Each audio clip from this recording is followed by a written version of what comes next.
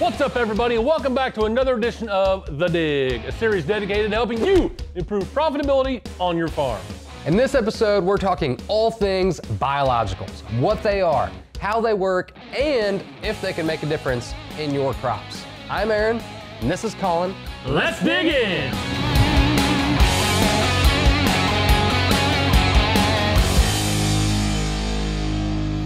When we talk about biologicals, there's really two different categories that fall underneath that whole biological spectrum. The first one is going to be living biology products, right? These bug in a jug type things. We're looking at fixating nitrogen on a lot of them now. That's the big topic on these things, but we're putting actively living bacteria and biology down into the soil. The other category, though, is going to be these biostimulant type products. These aren't necessarily new to agriculture. There's definitely new products coming online all the time, but some of these are things that you've probably used on your own farm in the past. And what we're doing with these biostimulants is we're feeding the biology we already have down there in the soil. So products like sugars, humic acids, fulvic acids, some of these marine extract products, they've been around for a while, and these are something that we need to talk about when we're referring to biologicals. But when it comes to understanding biologicals, Aaron and I, we're simply amateurs. We need a pro. I know just the person.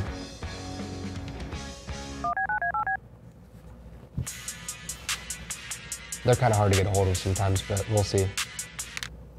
Hey, so we're shooting a dig video right now, and it's all about biologicals, and we could really use your expertise if you've got some time. You do have time.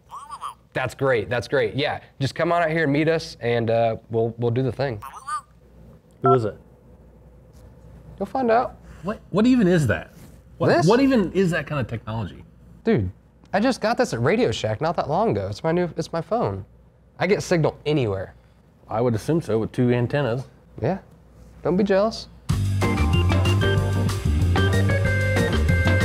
It's a bird, it's a plane, it's... Jim!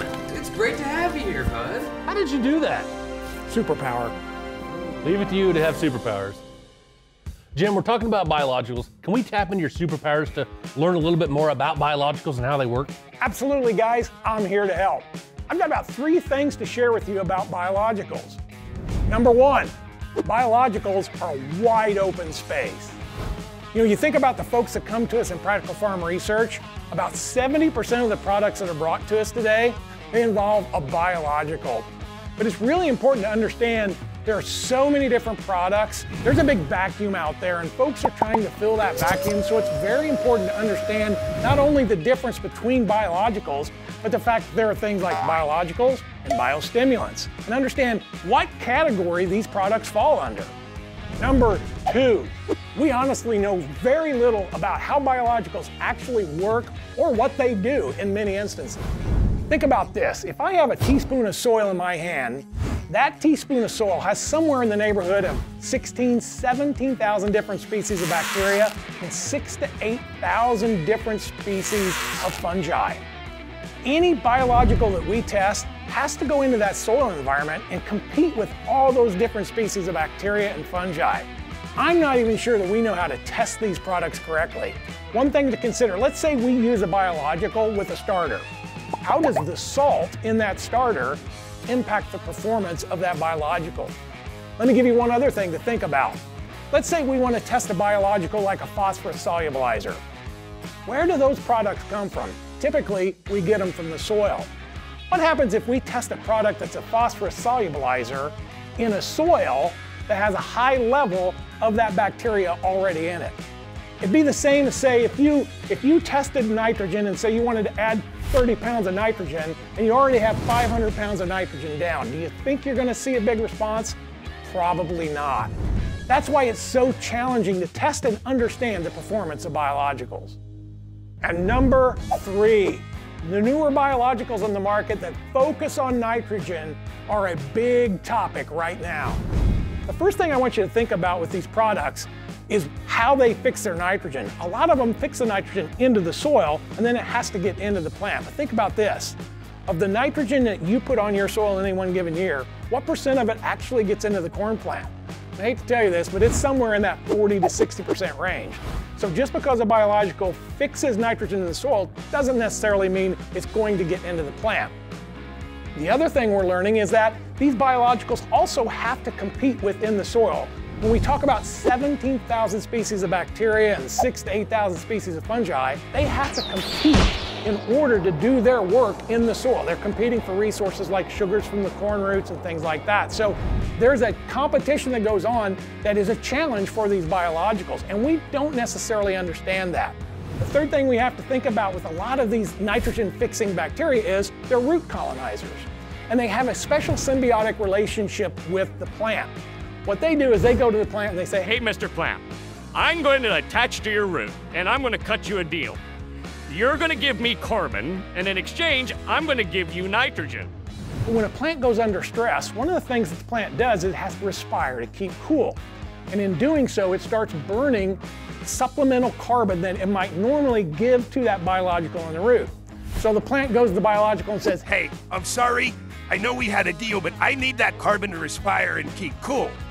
and that biological in the root goes, I get you, I understand that, but if you can't give me the carbon, I can't give you the nitrogen. so that symbiotic relationship is broken.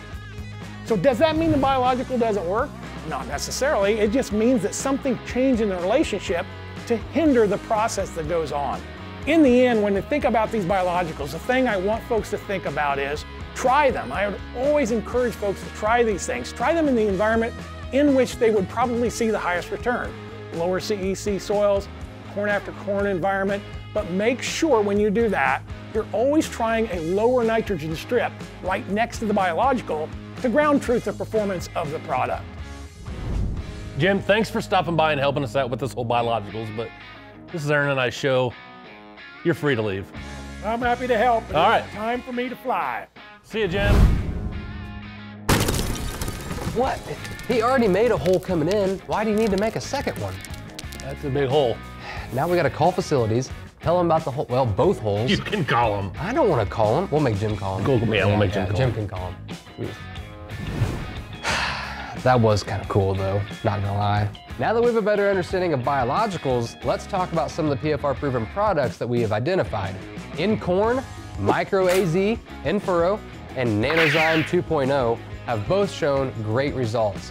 Micro AZ in furrow is a corn inoculant that contains 2 strains of stabilized azospirillum bacteria, which fix atmospheric nitrogen and stimulate root growth. Has a PFR proven ROI of just over $15. Nanozyme 2.0 contains sugars, humates, and seaweed extracts, along with a blend of minerals and nutrients that are beneficial to stimulating the natural biology that occurs in your soils. It has a PFR proven return of $16 to 67 cents per acre. In soybeans, one of the top products we want to highlight is a Terramax Liquid in Furrow, an inoculant containing bradyrhizobium that promotes nodulation in soybeans. This product has a PFR proven return of $13.07 per acre. Well, Colin, you know, we're no microbiologists, but I think we did a pretty good job, you know, getting that information out there. Yeah. Don't forget to like and subscribe. Hit that little bell icon, which will give you notifications for our next dig video. And we will see you on the next episode of The Dig. Well, I think I'm out of here. What do you mean?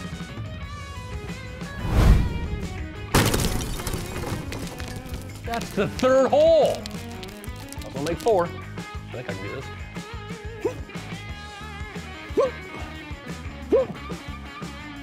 Spider-Man.